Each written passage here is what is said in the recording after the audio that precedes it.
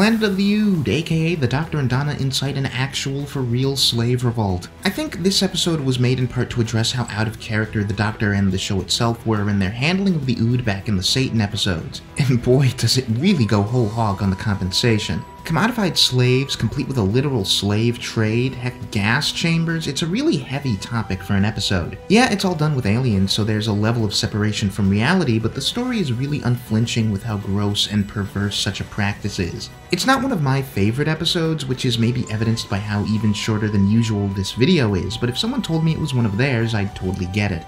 Leave your own thoughts on this episode in the comments, and subscribe for more reviews like this one.